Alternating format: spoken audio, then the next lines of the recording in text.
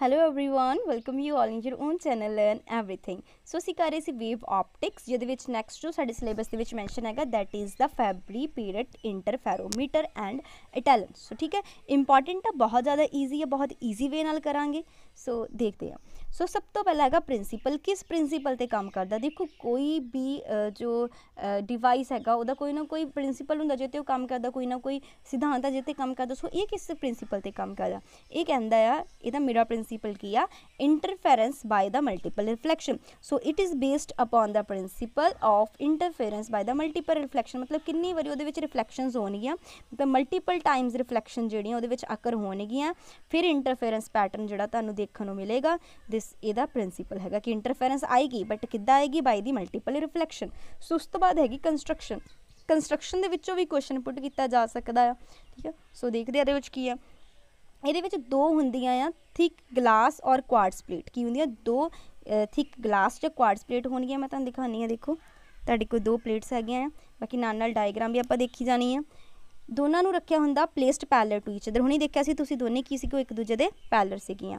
So that film of plate of air is ਐਨਕਲੋਜ਼ਡ between ਦਮ, ਤਾਂ ਕਿ ਉਹਨਾਂ ਦੇ ਵਿਚਕਾਰ ਇੱਕ ਏਅਰ ਦੀ ਪਰਤ ਬਣ ਜਾਵੇ। ਏਅਰ ਫਿਲਮ ਫਾਰਮ ਅ ਮੀਡੀਅਮ, ਇੱਕ ਇੱਦਾਂ ਦਾ ਮੀਡੀਅਮ ਬਣਾਏਗੀ ਇਨ ਵਿਚ ਦਾ ਮਲਟੀਪਲ ਰਿਫਲੈਕਸ਼ਨ ਅਕਰ। ਹੁਣ ਮੈਂ ਤੁਹਾਨੂੰ ਦਿਖਾਉਂਦੀ, ਦੇਖੋ ਇਹ ਦੋ ਪਲੇਟ ਸੀਗੀਆਂ, ਦੋਨਾਂ ਨੂੰ ਅਸੀਂ ਕੀ ਰੱਖਿਆ ਸੀਗਾ? ਪੈਰਲਲ ਰੱਖਿਆ ਸੀਗਾ, ਅਤੇ ਇਹਨਾਂ ਦੇ ਵਿੱਚ ਅਸੀਂ ਕੁਛ ਗੈਪ ਰੱਖਿਆ ਸੀ ਤਾਂ ਕਿ ਉਹਦੇ ਵਿੱਚ ਏਅਰ ਜਿਹੜੀ ਇਨਕਲੋਜ਼ ਹੋ ਜਾਵੇ, ਅਤੇ ਇਹੀ ਏਅਰ ਮੀਡੀਅਮ ਦਾ ਕੰਮ ਕਰੇਗੀ ਜਿਹਦੇ ਵਿੱਚ ਮਲਟੀਪਲ ਰਿਫਲੈਕਸ਼ਨਸ ਜਿਹੜੀਆਂ ਕੀ ਹੋਣਗੀਆਂ? ਅਕਰ ਹੋਣਗੀਆਂ। ਕਲੀਅਰ? ਤਾਂ ਹੀ ਇਹਨਾਂ ਨੂੰ ਅਸੀਂ ਪੈਰਲਲ ਰੱਖਿਆ ਹੋਇਆ, ਤਾਂ ਕਿ ਇਹਨਾਂ ਥੋੜ੍ਹਾ ਗੈਪ ਰੱਖਿਆ ਤਾਂ ਕਿ ਏਅਰ ਇਨਕਲੋਜ਼ ਹੋ ਜਾਵੇ। ਏਅਰ ਦੇ ਕਾਰਨ ਹੀ ਉੱਥੇ ਮਲਟੀਪਲ ਰਿਫਲੈਕਸ਼ਨਸ ਆਈਆਂ। ਕਲੀਅਰ? ਇਹ ਕੁਐਸਚਨ ਨਾ ਕਈ ਵਾਰੀ ਇੱਦਾਂ ਹੀ ਪੁੱਛੇ ਜਾਂਦੇ ਆ ਕੰਸਟਰਕਸ਼ਨ ਦੇ ਵਿੱਚੋਂ, ਸੋ ਇਹਨਾਂ ਨੂੰ ਧਿਆਨ ਰੱਖਣਾ। ਸੌਰੀ, ਯੈਸ ਅਸੀਂ ਇੱਥੇ ਸੀਗੇ। ਦ inner surface of the plate R coated with. ਹੁਣ ਇਹਦਾ ਅੰਦਰਲਾ ਸਰਫੇਸ ਜਿਹੜਾ ਕਿ ਇਹਨਾਂ ਕੋਟ ਹੁੰਦਾ ਸਿਲਵਰ ਜਾਂ ਐਲੂਮੀਨੀਅਮ ਨਾਲ।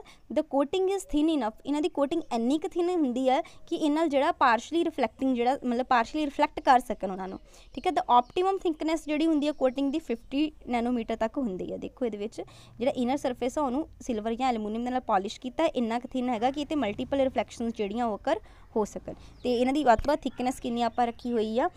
50 ਨੈਨੋਮੀਟਰ ਤੱਕ ਜਿਹੜੀ ਆਪਾਂ ਥਿਕਨੈਸ ਆ ਉਹ ਰੱਖੀ ਹੋਈ ਆ। ਕਲੀਅਰ? ਆਊਟਰ ਸਰਫੇਸ ਜਿਹੜਾ ਪਲੇਟ ਦਾ ਉਹ are made very slightly inclined with respect to inner surface ਦੇ with respect to coffee inclined ਹੁੰਦਾ, ਤਾਂ ਕਿ ਉਹਦੇ ਵਿੱਚ ਜਿਹੜੀ ਆਪਾਂ ਸਪੀਰੀਸ਼ ਇੰਟਰਫੇਰੈਂਸ ਆ ਉਹਨੂੰ ਅਵੋਇਡ ਕਰ ਸਕੀਏ, ਠੀਕ ਹੈ। ਕਿਉਂਕਿ ਕਈ ਵਾਰੀ ਪਲੇਟਸ ਜਿਹੜੀਆਂ ਆਪਣੇ ਆਪ ਵੀ ਐਕਟਿੰਗ ਕਰਦੀਆਂ as the medium of the multiple reflection, ਸੋ ਉਹਨੂੰ ਅਵੋਇਡ ਕਰਨ ਲਈ ਆਪਾਂ ਜਿਹੜਾ ਆ ਆਊਟਰ ਸਰਫੇਸ ਨੂੰ ਵੈਰੀ ਬਹੁਤ ਘੱਟ ਜਿਹੜਾ ਕਹਿ ਲਈਏ ਵੈਰੀ ਸਲਾਈਟਲੀ ਇਨਕਲਾਈਨਡ ਜਿਹੜਾ ਰੱਖਦੇ ਆ with respect to inner surface. Clear? ਸੋ ਇੰਨਾ ਆਈ ਹੋਪ ਇੰਨਾ ਕਲੀਅਰ ਹੋ ਗਿਆ ਹੋਵੇਗਾ। ਕੰਸਟਰਕਸ਼ਨ 'ਚ ਜੇ ਕੁਐਸਚਨ ਆ ਗਿਆ ਤਾਂ ਤੁਸੀਂ ਕਰ ਲੈਣਾ।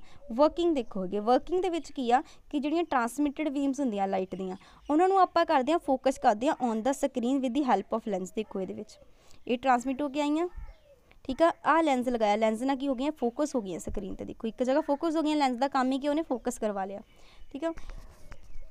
ਅਤੇ ਲੈਟ ਸੈਪਰੇਸ਼ਨ ਦਾ ਪਾਰਸ਼ਲੀ ਰਿਫਲੈਕਟਿੰਗ ਲੇਅਰ ਵੀ ਡੀ, ਅਤੇ ਪਾਰਸ਼ਲੀ ਰਿਫਲੈਕਸ਼ਨ ਜਿਹੜਾ ਡਿਫਰੈਂਸ ਰੱਖਿਆ ਆਪਾਂ ਇਹਨਾਂ ਵਿੱਚ ਡੀ ਰੱਖਿਆ ਹੋਇਆ, ਠੀਕ ਆ। ਸੋ ਇੱਥੋਂ ਸਾਡੇ ਕੋਲ ਅੱਗੇ ਤੁਹਾਨੂੰ ਪਤਾ ਹੀ ਆ ਰੇਜ਼ ਮੈਕਸੀਮਮ ਕਿਤੇ ਬਣਦਾ? ਐਨ ਲੈਮਡਾ ਤੇ ਬਰੈਗਸ ਦੇ ਅਕੋਰਡਿੰਗ 2d ਸਾਈਨ ਥੀਟਾ ਹੁੰਦਾ ਇਕੁਅਲ ਟੂ ਐਨ ਲੈਮਡਾ, ਜੇ ਤੁਹਾਨੂੰ ਯਾਦ ਹੋਵੇ, ਠੀਕ ਹੈ। ਸੋ ਇੱਥੇ ਸਾਡੇ ਕੋਲ ਆ ਗਿਆ 2d sign theta equal to N lambda. ਐਨ ਕਹਿ ਲਓ ਜਾਂ ਪੀ ਕਹਿ ਲਓ, ਪੀ ਦੀ ਵੈਲਿਊ 012, ਜੇ ਐਨ ਲਓਗੇ ਤਾਂ ਐਨ ਦੀ ਵੈਲਿਊ 012 ਹੋ ਜਾਏਗੀ। ਸੋ ਅ ਵੈਲ ਡਿਫਾਈਨਡ ਇੰਟਰਫੇਰੈਂਸ ਪੈਟਰਨ ਜਿਹੜਾ ਬਿਲਕੁਲ ਤੁਹਾਨੂੰ ਇੱਥੇ ਇੱਕ ਵੈਲ ਡਿਫਾਈਨਡ ਇੰਟਰਫੇਰੈਂਸ ਪੈਟਰਨ ਜਿਹੜਾ ਦੇਖਣ ਨੂੰ ਮਿਲੇਗਾ। Note only the raise ਓਰੀਜਿਨੇਟ from the S will come to focus. ਇਹ ਨਹੀਂ ਕਿ ਜ਼ਰੂਰੀ ਸਿਰਫ ਸੋਰਸ ਤੋਂ ਆ ਕੇ ਇੱਥੇ ਫੋਕਸ ਹੋਣਗੀਆਂ, ਬਟ ਆਲਸੋ ਦ ਅਦਰ ਰੇ ਜਿਹੜੀਆਂ ਇੰਸੀਡੈਂਟ ਕਰਨਗੀਆਂ on the plain at angle theta with the optical Axis will be brought at focus ਪੀ, ਉਹ ਵੀ ਹੋਣਗੀਆਂ ਫੋਕਸ, ਠੀਕ ਹੈ, ਪੀ 'ਤੇ ਜਾ ਕੇ ਇੱਥੇ ਬਿਲਕੁਲ। ਨੈਕਸਟ ਦੇਖੋ ਹੁਣ ਜਿਹੜੀਆਂ ਫਰਿੰਜਿਸ ਪੈਟਰਨ ਆ consist of alternative bright and dark circular ring with the centre on the optical Axis. ਸੋ ਇਹਦੇ ਵਿੱਚ bright and dark circular rings ਹੈਗੀਆਂ with the centre at the optical Axis. ਉਹ ਹੁਣ ਇੱਕ ਇਹ 'ਚ ਮੇਨ ਪੁਆਇੰਟ ਇਹ ਯਾਦ ਰੱਖਣਾ ਕਿ ਜਿਹੜਾ ਐਕਚੁਅਲ ਇੰਟਰਫੈਰੋਮੀਟਰ ਹੁੰਦਾ ਨਾ, ਉਹਦੇ ਵਿੱਚ ਇੱਕ ਪਲੇਟ ਨੂੰ ਫਿਕਸ ਰੱਖਿਆ ਜਾਂਦਾ, ਬਟ ਜਿਹੜੀ ਅਦਰ ਆ ਦੂਸਰੀ ਉਹਨੂੰ ਮੂਵ ਕਰਵਾਇਆ ਜਾਂਦਾ, ਠੀਕ ਹੈ, ਜਾਂ ਟਵਰਡਸ ਜਾਂ ਅਵੇ। ਉਹ ਤੋਂ ਵੀ ਦੀ ਹੈਲਪ ਆਫ ਇੱਕ ਸਲੋ ਮੋਸ਼ਨ ਸਕਰੂ ਲੱਗਾ ਹੁੰਦਾ, ਉਹਦੀ ਹੈਲਪ ਨਾਲ ਨਾ ਇੱਕ ਪਲੇਟ ਨੂੰ ਤਾਂ ਆਪਾਂ ਫਿਕਸ ਰੱਖਦੇ, ਦੂਸਰੀ ਨੂੰ ਅਸੀਂ ਮੂਵ ਕਰਵਾਉਂਦੇ ਹਾਂ। ਹੁੰਦਾ ਕੀ ਆ? ਦੱਸਦਾ ਕਿ ਉਹਦੀ ਥਿਕਨੈਸ ਜਿਹੜੀ ਹੈ ਨਾ ਏਅਰ ਦੀ ਫਿਲਮ ਦੀ, ਉਹਨੂੰ ਆਪਾਂ ਚੇਂਜ ਕਰ ਸਕੀਏ। ਦ ਰੇਡੀਅਸ ਹੁਣ एक आ वाला पॉइंट बहुत ज़्यादा इंपॉर्टेंट नोट करने वाला है, the radius of ring depend upon the wavelength, यानी वो जी रिंग आ रही है ਉਹਦਾ रेडियस वेवलेंथ ਜਿਹੜੀ ਲਾਈਟ ਉਹਦੀ वेवलेंथ ਤੇ ਡਿਪੈਂਡ ਕਰ ਸਕਦਾ। ਸੋ ਇਸੇ ਕਾਰਨ ਕੀ ਹੁੰਦਾ ਆ ਕਿ ਜੇ ਸੋਰਸ ਦੇ ਵਿੱਚ ਦੋ ਵੇਵ ਜਿਹੜਾ ਸੋਰਸ ਆ ਉਹਦੇ ਵਿੱਚ ਮੰਨ ਲਓ ਦੋ ਇੱਦਾਂ ਦੀਆਂ ਲਾਈਟਸ ਆ ਜਾਂਦੀ ਦੋ ਅਲੱਗ-ਅਲੱਗ ਵੇਵਲੈਂਥ ਆ, ਤਾਂ ਉਹਦੇ ਨਾਲ ਕੀ ਹੋ ਗਿਆ ਸਾਨੂੰ ਵੀ 2 ਰਿੰਗਸ ਮਿਲਣਗੀਆਂ ਸਕਰੀਨ ਤੇ ਜਿਨ੍ਹਾਂ 'ਚ ਆਪਾਂ ਉਹਨਾਂ ਦੀ ਰੇਡੀਆਈ ਐਕੂਰੇਟਲੀ ਡਿਟਰਮਾਈਨ ਕਰ ਸਕਦੇ ਹਾਂ। ਕਿਉਂਕਿ ਦੇਖੋ ਰੇਡੀਅਸ ਤਾਂ ਡਿਪੈਂਡ ਕਿਤੇ ਕੀਤਾ, ਰੇਡੀਅਸ ਡਿਪੈਂਡ ਅਪੋਨ ਦਾ ਵੇਵਲੈਂਥ, ਜੇ ਰੇਡੀਅਸ ਚੇਂਜ ਹੋਏਗਾ ਵੇਵਲੈਂਥ ਚੇਂਜ ਹੋ ਜਾਏਗੀ, ਵੇਵਲੈਂਥ ਚੇਂਜ ਆ ਤੇ ਜਿਹੜੀ ਰਿੰਗ ਬਣੀ ਉਹਦਾ ਰਿੰਗਸ ਵੀ ਚੇਂਜ ਹੋਣਗੀਆਂ, ਕਿਉਂਕਿ ਰੇਡੀਅਸ ਚੇਂਜ ਮੰਨ ਲਓ ਵੇਵਲੈਂਥ ਵੱਧ ਗਈ ਰੇਡੀਅਸ ਵੀ ਚੇਂਜ ਹੋ ਗਿਆ ਕਿ ਨਹੀਂ। ਸੋ ਇਸੇ ਕਰਕੇ ਉਹਨੇ ਬੋਲਿਆ ਕਿ ਜੋ ਤੁਸੀਂ ਇੱਦਾਂ ਦਾ ਸੋਰਸ ਲੈਂਦੇ ਹੋ ਜਿਹਦੇ ਵਿੱਚ ਦੋ ਵੇਵਲੈਂਥ ਆ ਤੁਹਾਨੂੰ ਵੀ ਦੋ ਰਿੰਗਸ ਮਿਲਣਗੀਆਂ ਅਲੱਗ-ਅਲੱਗ ਰੇਡੀਆਈ ਦੀਆਂ। ਕਲੀਅਰ। ਸੋ ਇਸੇ ਕਰਕੇ ਜਿਹੜਾ ਇੰਟਰਫੈਰੋਮੀਟਰ ਹੁੰਦਾ ਨਾ ਉਹਨੂੰ ਆਪਾਂ ਯੂਜ਼ ਕਰਦੇ ਹਾਂ to compare the to wavelength and also for analyse a single spectrum line, ਇੱਕ ਸਿੰਗਲ ਸਪੈਕਟਰਮ ਲਾਈਨ ਜਾਂ ਫਿਰ ਦੋ ਵੇਵਲੈਂਥ ਨੂੰ ਆਪਾਂ ਕੰਪੇਅਰ ਕਰਨ ਲਈ ਯੂਜ਼ ਕਰਦੇ ਹਾਂ। ਸੋ ਹੁਣ ਆ ਜੋ ਇਹਦੇ ਤੇ ਰਿੰਗ ਪੈਟਰਨ ਆਫ ਜਿਹੜਾ ਫੈਬਰੀ ਪੀਰਟ ਇੰਟਰਫੈਰੋਮੀਟਰ ਹੈਗਾ ਆ ਉਹ ਬਣਦਾ sharp, extremely sharp in comparison to ring pattern obtained in the Michelson interferometer। ਸੋ ਇਹਦੇ ਵਿੱਚ ਜਿਹੜਾ ਸ਼ਾਰਪ ਬਣਦਾ ਆ ਇਸੇ ਕਰਕੇ ਜਿਹੜਾ ਇਹ ਬਹੁਤ ਯੂਜ਼ਫੁਲ ਹੁੰਦਾ ਆ four ਰਿਜ਼ੋਲਵਿੰਗ very small wavelength difference, ਜਿਹੜੇ ਬਹੁਤ ਜ਼ਿਆਦਾ ਮਤਲਬ ਇਸ ਤੋਂ ਵੀ ਜ਼ਿਆਦਾ ਕਹਿ ਲਓ ਕਿ ਜਿਹੜੇ ਬਹੁਤ ਮਤਲਬ ਇੱਦਾਂ ਦੇ ਕੰਕਰੀਟ ਦੇ ਵਿੱਚ ਕਹਿ ਲਓ ਸਮੋਲ ਵੇਵਲੈਂਥ ਡਿਫਰੈਂਸਿਸ ਆ ਜਾਂਦੇ ਆ ਉਹਨਾਂ ਨੂੰ ਰਿਜ਼ੋਲਵ ਕਰਨ 'ਚ ਹੈਲਪਫੁਲ ਹੁੰਦਾ ਕਿਉਂਕਿ ਇਹਦੇ ਵਿੱਚ ਜਿਹੜਾ ਪੈਟਰਨ ਸਾਨੂੰ ਸ਼ਾਰਪ ਮਿਲਦਾ ਐਜ਼ ਕੰਪੈਰੀਜ਼ਨ ਟੂ ਮਾਈਕਲਸਨ ਜਿਹੜਾ ਆਪਾਂ ਕੀਤਾ ਸੀ ਇੰਟਰਫੈਰੋਮੀਟਰ ਉਹਦੇ ਕੰਪੈਰੀਜ਼ਨ 'ਚ। ਕਲੀਅਰ। ਸੋ ਇੱਕ ਇਹਦੇ ਵਿੱਚ ਇਹ ਵਾਲੇ ਪੁਆਇੰਟਸ ਸੀਗਾ ਮੈਂ ਦੱਸਿਆ ਇੰਪੋਰਟੈਂਟ ਆ। First the fringes may be obtained with the plate separation up to 10 centimeter ਤੇ ਹੁੰਦਾ ਹੈ। the interference pattern consist of concentric ring ਹੁੰਦੀਆਂ ਇਹਦੇ ਵਿੱਚ with O as a center ਤੇ each ring corresponding to particular value of theta, Har ring ਲਈ ਕੋਈ particular value ਹੋਏਗੀ ਥੀਟਾ ਦੀ। ਇੱਕ ਇਹ ਇੰਪੋਰਟੈਂਟ ਨੋਟ ਪੁਆਇੰਟ ਤੁਸੀਂ ਨੋਟ ਕਰਨਾ, fringes of constant inclination are called ਹੈਡਿੰਜਰ ਫ੍ਰਿੰਜਿਸ। ਜੇ ਕੌਂਸਟੈਂਟ ਐਂਗਲ ਕੌਂਸਟੈਂਟ ਰਹਿ ਰਿਹਾ ਜਿਹੜਾ ਥੀਟਾ ਤੁਸੀਂ ਇਨਕਲੇਸ਼ਨ ਕਰਾਈ ਥੀਟਾ ਐਂਗਲ ਤੇ ਉਹ ਕੌਂਸਟੈਂਟ ਰਹਿ ਰਿਹਾ ਉਹ ਤੁਸੀਂ ਚੇਂਜ ਨਹੀਂ ਕਰਾ ਰਹੇ ਹੋ ਤਾਂ ਜਿਹੜੀਆਂ ਫ੍ਰਿੰਜਿਸ ਅਬਟੇਨ ਹੋਣਗੀਆਂ ਉਹਨੂੰ ਆਪਾਂ ਬੋਲਾਂਗੇ ਹੈਡਿੰਜਰਸ ਫ੍ਰਿੰਜਿਸ। ਨੈਕਸਟ ਹੈਗਾ ਅਟੈਲਨ, ਇਹ ਯੂਜ਼ ਹੁੰਦੇ ਫॉर ਦ ਰਿਸਰਚਿਸ। ਇਹਦੇ ਵਿੱਚ ਦੋ ਸੈਮੀ ਸਿਲਵਰਡ ਪਲੇਟਸ ਹੁੰਦੀਆਂ ਆ, ਠੀਕ ਹੈ। ਜਿਹੜਾ ਕੋਟਿਡ ਫੇਸ ਹੁੰਦੇ ਆ ਉਹਨਾਂ ਨੂੰ ਆਪਾਂ ਕੌਂਸਟੈਂਟ ਪੈਰਲਲ ਪੋਜੀਸ਼ਨ 'ਤੇ ਰੱਖਦੇ ਹਾਂ, ਫਿਕਸ ਡਿਸਟੈਂਸ ਹੁੰਦਾ ਆ, ਠੀਕ ਹੈ। ਵਿਚ is generally a hollow cylinder ਔਰ ever of silica with 3 projection ਸਟਰਡ ਹੁੰਦੇ ਉਹਨਾਂ ਦੇ ਐਂਡ ਤੇ। the plates are kept at a place kept in place slightly inclined by using the spring use ਕਰਦੇ ਆਪਾਂ ਤੇ ਜਿਹੜੀ ਸਪੇਸਿੰਗ ਲੈਂਥ ਆ ਉਹ 1 ਤੋਂ 200 ਨੈਨੋਮੀਟਰ mm ਦੇ ਵਿਚਕਾਰ ਹੋਏਗੀ millimetre. R use to investigation of ਹਾਈਪਰਲਾਈਨ structure of the spectrum line, ਉਹਨੂੰ ਆਪਾਂ ਯੂਜ਼ ਕਰਦੇ ਹਾਂ ਹਾਈਪਰਲਾਈਨ structure of the spectrum lines ਦੇ ਵਿੱਚ, ਠੀਕ ਹੈ। ਰਿਸਰਚਿਸ ਦੇ ਵਿੱਚ ਇਹ ਯੂਜ਼ ਹੁੰਦਾ ਆ, ਫਿਕਸ ਡਿਸਟੈਂਸ ਰਹਿੰਦਾ ਆ, ਰੇਂਜਿੰਗ ਹੁੰਦੀ 1 ਤੋਂ 200 mm ਵਿੱਚ।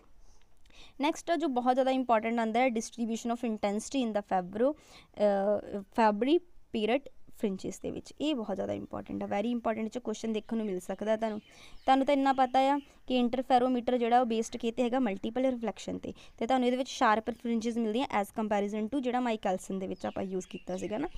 ਸੋ ਇਹਦੇ ਵਿੱਚ ਜਿਹੜੀ ਸ਼ਾਰਪਨੈਸ ਆ ਹੁਣ ਫ੍ਰਿੰਜਿਸ ਦੀ ਉਹ ਡਿਪੈਂਡ ਕਰਦੀ ਰਿਫਲੈਕਸ਼ਨ ਕੋਫੀਸ਼ੀਐਂਟ ਆਰ 'ਤੇ। ਸੋ ਇਹਨੂੰ ਲੈ ਕੇ ਚੱਲਣਾ ਰਿਫਲੈਕਸ਼ਨ ਕੋਫੀਸ਼ੀਐਂਟ ਆਰ ਨੂੰ ਮਲਟੀਪਲ ਰਿਫਲੈਕਸ਼ਨਸ ਕੀਤੀਆਂ ਹੋਈਆਂ, ਠੀਕ ਹੈ। ਦਿਖਾਇਆ ਹੋਇਆ ਤੁਹਾਨੂੰ ਐਂਗਲ ਸੋਰਸ ਦਾ ਐਂਗਲ ਥੀਟਾ, ਇਨਕਲੀਨੇਸ਼ਨ ਐਂਗਲ ਥੀਟਾ ਹੈਗਾ। ਪਹਿਲੀ AT ਆ, ਫਿਰ AT ਹੋ ਗਿਆ, ਫਿਰ AT² ਹੋ ਗਿਆ, AT³ ਇੱਦਾਂ ਅੱਗੇ ਵੱਧਦੀਆਂ ਜਾਣਗੀਆਂ, ਠੀਕ ਹੈ। ਇਹ ਸਾਨੂੰ ਸਾਰਿਆਂ ਨੂੰ ਪਤਾ ਆ, ਠੀਕ ਹੈ। Face difference equal to 2π/λ। Path difference ਮੈਂ ਫਾਰਮੂਲਾ ਪਹਿਲਾਂ ਵੀ ਕਰਾ ਚੁੱਕੀ ਹਾਂ। ਪਾਥ ਡਿਫਰੈਂਸ ਸਾਡੇ ਕੋਲ 2d cos θ ਸੀਗਾ, ਮਲਟੀਪਲਾਈ ਕੀਤਾ ਸਾਡੇ ਕੋਲ ਹੈਗਾ 4πd cos θ/λ। ਹੁਣ ਜਿਹੜੇ ਐਂਪਲੀਟਿਊਡ ਆ ਇਹਦੀਆਂ ਟਰਾਂਸਮਿਟਡ ਵੇਵ ਆ, ਪਹਿਲਾਂ ਹੈਗਾ AT e ਦੀ ω t, ਫਿਰ ਇੱਦਾਂ ATR e ਦੀ ਪਾਵਰ ω t ਮਾਈਨਸ ਹੋ ਗਿਆ ਡੈਲਟਾ, ਫਿਰ -2 ਡੈਲਟਾ ਅਪ ਟੂ ਸੋ ਉਹਨਾਂ ਨੇ ਇੱਦਾਂ ਚਲੀ ਜਾਣਾ। ਸੋ ਮੇਨ ਜੋ ਤੁਸੀਂ ਯਾਦ ਰੱਖਣਾ ਇਹ 'ਚ ਇੱਕ ਤਾਂ ਐਂਪਲੀਟਿਊਡ ਫੈਕਟਰ ਦਾ ਫਾਰਮੂਲਾ ਯਾਦ ਰੱਖਣਾ, ਇੱਕ ਇਹ ਦੋਨੇ ਯਾਦ ਰੱਖ ਲਿਓ ਕੰਜੂਗੇਟ ਕੰਪਲੈਕਸ ਦਾ ਐਂਪਲੀਟਿਊਡ ਤੇ ਸਿੰਪਲ, ਤੇ ਇੰਟੈਂਸਿਟੀ ਤੁਹਾਨੂੰ ਪਤਾ ਦੋਨਾਂ ਦੇ ਐਂਪਲੀਟਿਊਡ ਨੂੰ ਮਲਟੀਪਲਾਈ ਕਰਕੇ ਆਉਂਦੀ ਹੈ, ਠੀਕ ਹੈ। ਕੰਜੂਗੇਟ 'ਚ ਬਸ ਮਾਈਨਸ ਉਲਟਾ ਹੋ ਜਾਣਾ, ਨਹੀਂ ਵੀ ਯਾਦ ਰੱਖਣਾ ਚਲੋ ਇਹਨੂੰ ਰਹਿਣ ਦਿਓ। ਤੁਸੀਂ ਆਈ ਇੰਟੈਂਸਿਟੀ ਦੇਖੋ, ਇੰਟੈਂਸਿਟੀ ਸੋਲਵ ਕਰਕੇ ਸਾਡੇ ਕੋਲ ਆ ਜਾਏਗਾ I maximum upon minimum equal to, ਇਹੀ ਕਿਹਾ ਸੀ ਨਾ ਉਹਨੇ ਰਿਫਲੈਕਸ਼ਨ ਕੋਫੀਸ਼ੀਐਂਟ 'ਤੇ ਡਿਪੈਂਡ ਕਰਦੀ ਆ। ਸੋ ਇਹੀ ਵਾਲਾ ਰਿਲੇਸ਼ਨ ਸਭ ਤੋਂ ਇੰਪੋਰਟੈਂਟ ਆ, ਹੋ ਸਕਦਾ ਤੁਹਾਨੂੰ ਨਿਊਮੈਰੀਕਲ ਪੇਪਰ 'ਚ ਦੇ ਦੇਵੇ ਰਿਫਲੈਕਸ਼ਨ ਕੋਫੀਸ਼ੀਐਂਟ ਦੇ ਦੇਵੇ ਉਹਨਾਂ ਦੀ ਅਤੇ ਤੁਹਾਨੂੰ ਪੁੱਛ ਲਵੇ ਇੱਧਰੋਂ I maximum to I minimum, I maximum to minimum, I maximum to ਸਾਨੂੰ ਮਿਨੀਮਮ ਜਿਹੜਾ ਉਹ ਪੁੱਛ ਸਕਦਾ ਹੈ। ਰਿਫਲੈਕਸ਼ਨ ਕੋਫੀਸ਼ੀਐਂਟ ਗਿਵਨ ਹੋ ਸਕਦੇ ਆ ਜਾਂ ਰਿਫਲੈਕਸ਼ਨ ਕੋਫੀਸ਼ੀਐਂਟ I ਮੈਕਸੀਮਮ ਮਤਲਬ ਕੁਛ ਵੀ ਹੋ ਸਕਦਾ, ਮੈਕਸੀਮਮ ਟੂ ਮਿਨੀਮਮ ਦੇ ਕੇ ਰਿਫਲੈਕਸ਼ਨ ਕੋਫੀਸ਼ੀਐਂਟ ਪੁੱਛ ਸਕਦਾ ਜਾਂ ਰਿਫਲੈਕਸ਼ਨ ਕੋਫੀਸ਼ੀਐਂਟ ਦੇ ਕੇ I ਮੈਕਸੀਮਮ ਟੂ ਮਿਨੀਮਮ ਪੁੱਛ ਸਕਦਾ।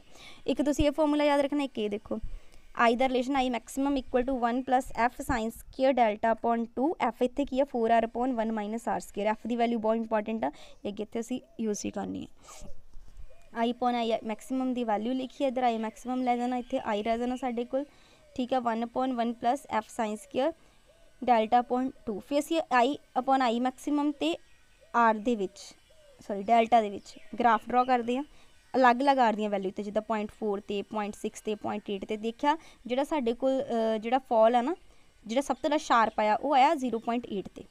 सो इसकी जो जी यानी कि इतों सूँ होया पता लगा कि जिदा जिदा आर ने घटी जाना इधर डिक्रीज करी जाना ये जी मतलब उन्हें भी डिमिनिश हो जाना बिल्कुल ही शार्पनैस ने डिमिनिश हो जाना तो जी विजिबिलिटी आ तो रेजोल्यूशन वो डिपेंड करती है रेट ऑफ चेंज ऑफ इन्हों की रेशो से आई अपॉन आई मैक्सीमम की रेशो से with respect to are with are they नाल कितना चेंजिस आ रहा 0.4 0.6 सो ये डिपेंड करता उन्हें किन्नी वो विजिबिलिटी होनी आ जिदा 0.8 ते जाके बिल्कुल जोड़ा आ मतलब बहुत शार्प फॉल आता वो। सो असी उत्ते चैक भी कर लें एफ की वैल्यू इतने आप की सी 80 सीगा तो इतने भी असी एफ की वैल्यू 80 पुट कर दें पुट करके अगे दी असी सॉल्व करना इनू science square delta equals to 1/80 so I upon I equals to I maximum upon 2 आ जाता है। सो इंटेंसिटी जी फॉल करती है 1/2 ऑफ द मैक्सीमम की वैल्यू हाफ मतलब अद्धी रह जाती वो, ठीक है।